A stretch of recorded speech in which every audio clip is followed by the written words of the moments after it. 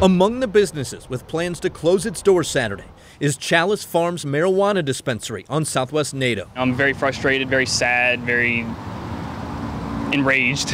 Christopher Crosser is especially upset because he was scheduled to work, but the protest is not allowing that.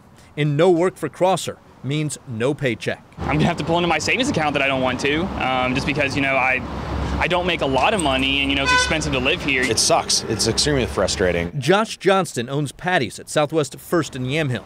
The bar is not closed for the entire day.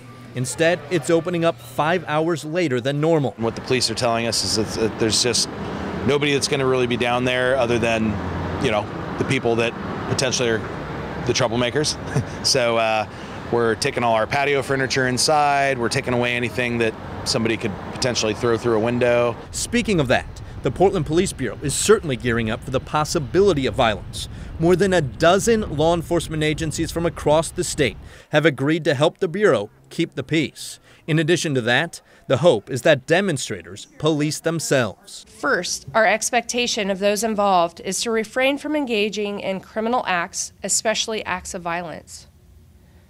Second, if someone witnesses an act of violence, a criminal act, or something that is alarming in nature for the public safety, please call 911. A plea for help hours ahead of a rally and counter-protest that could have a major impact on downtown Portland. It is very sad the fact that human beings are just going against each other. We're supposed to be in this together. This is our plane and we share this plane and we should be, with each other, not against each other.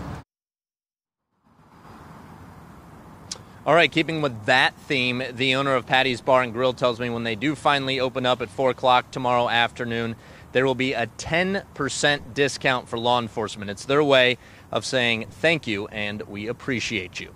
Laurel, back to you. Well, that is a nice gesture, but we hope it's peaceful all day up until then. Thank you, Mike Benner, live at Waterfront Park for us.